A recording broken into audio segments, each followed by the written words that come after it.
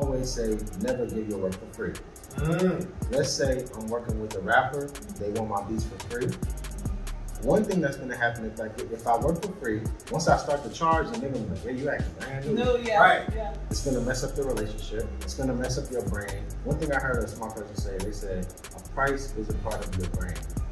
So the fact that my price is higher than most, people want that. Because people want the premium stuff. You want some $2 shoes, or you want the Louis Vuitton, the Bottegas. Or do you want the Lambo? Exactly. Yes, so that.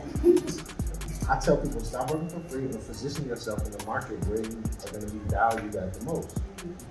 And you know, like what Marvin said, you want to triple your income, triple your price. Yeah, Oh, that's so, real. Right.